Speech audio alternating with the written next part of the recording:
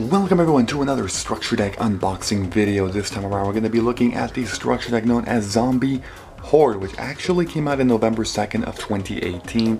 This one is a rather newer one.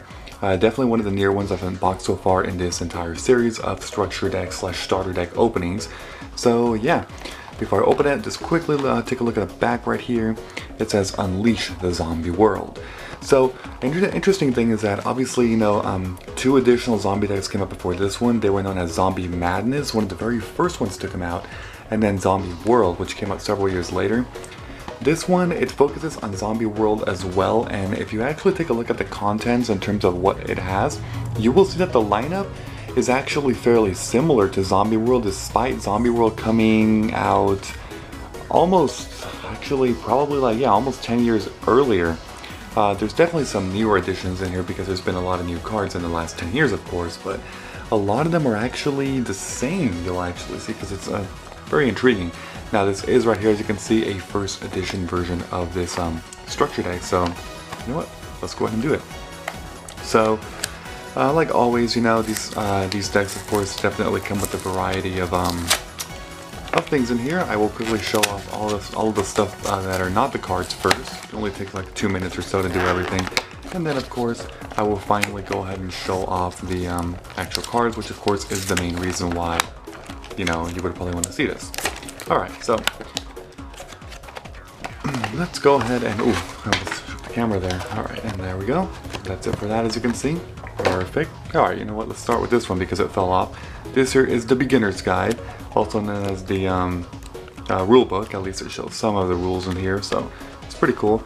It is updated, of course, to have some newer stuff in here. Obviously, the year that you get the deck will show you, it's like some examples being some older cards, there's some newer ones, there's a bunch of pendulum stuff here, of course, but yeah, so that's one thing. I'm going to talk about that. The other thing, really quick, is going to be this right here.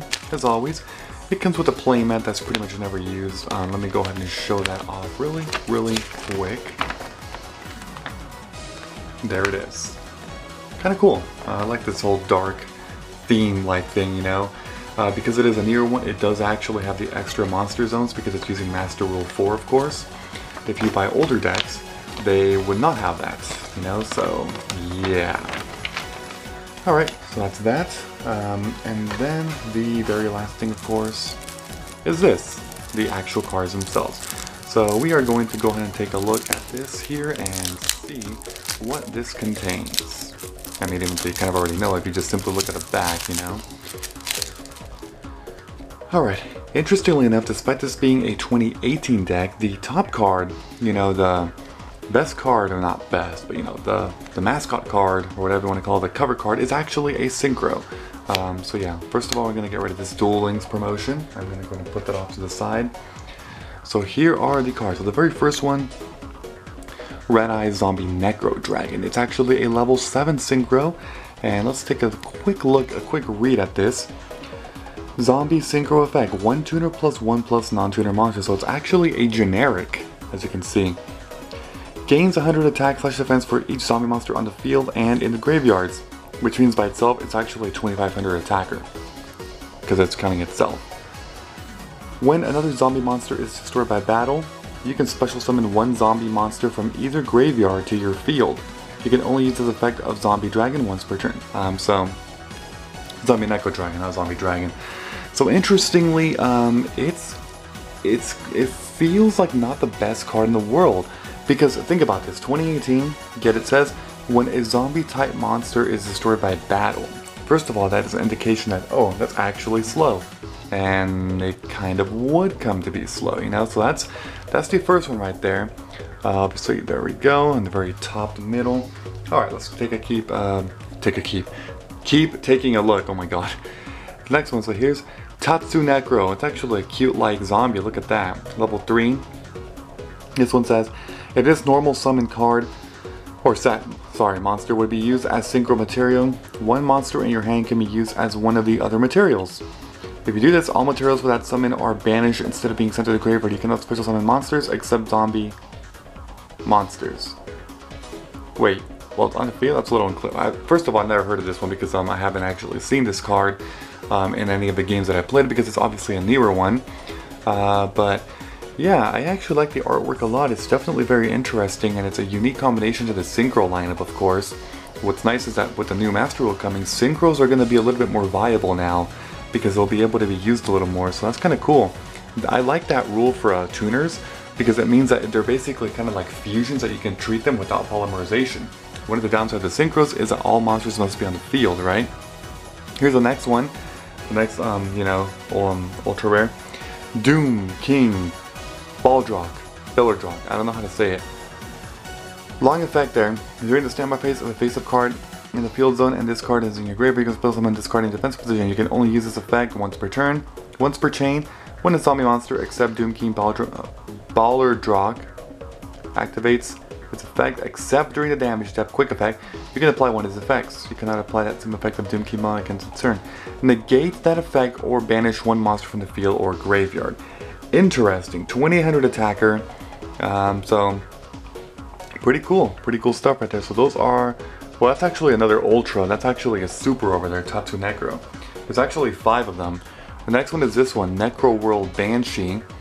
It says zombie effect. Zombie world in the field cannot be destroyed by card effects. Also, neither player can target it with card effects. Quick effect, you can banish this card from your field or graveyard. Activate one zombie world directly from your hand or deck, and only once per turn. So it's some zombie world support with some decent stats for level 4, as you can see. Yeah, pretty decent card all around.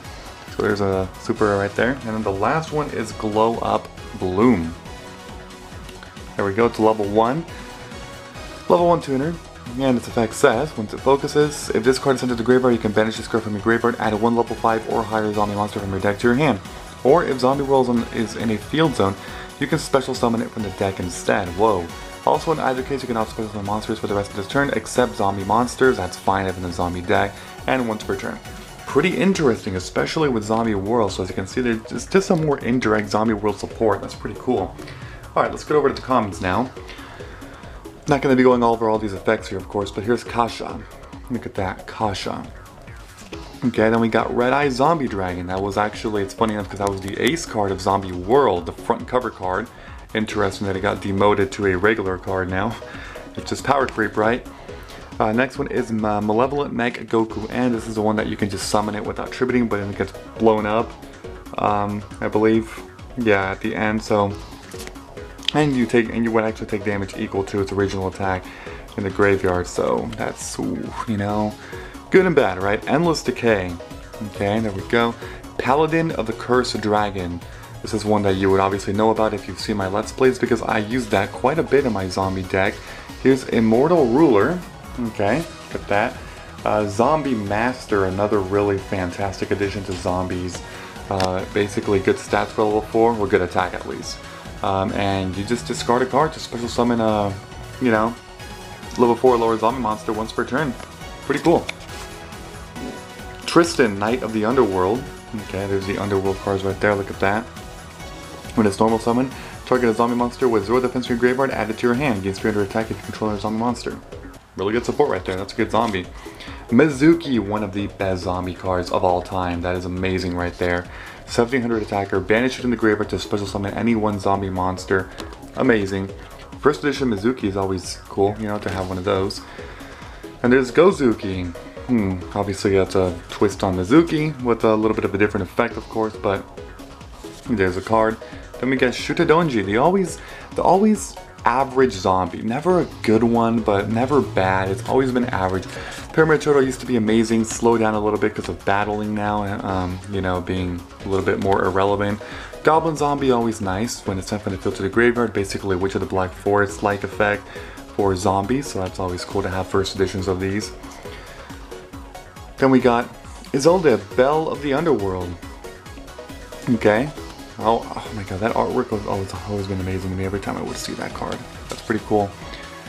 Shiranui Solitaire, look at that. Then we got Unizombie. This is also one of the best zombie type monsters. It's always very interesting, you know, just how good of a card this is. First edition as well, love that. You gotta love that card right there. Now we got Marionette Might, alright, remember that one. Beast of the Pharaoh, good for basically some synchro stuff there. So that's cool.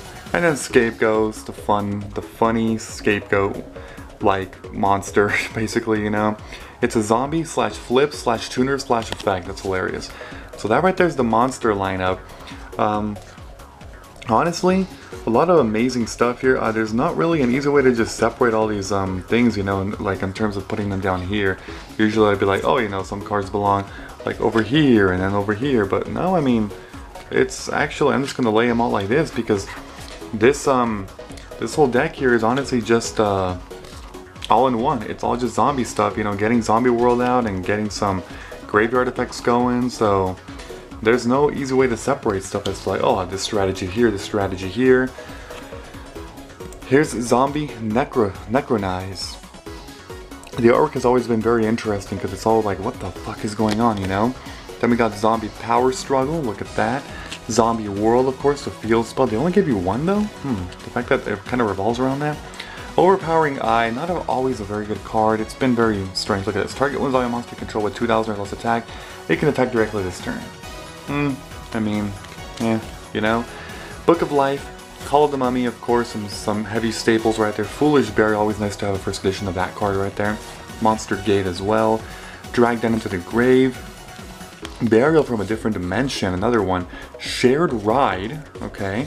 Return of the Zombies, so these are trap cards as you can see. So when it comes to spells, I mean, a lot of them are specifically zombie support. It's nice to always have a Foolish Burial right there.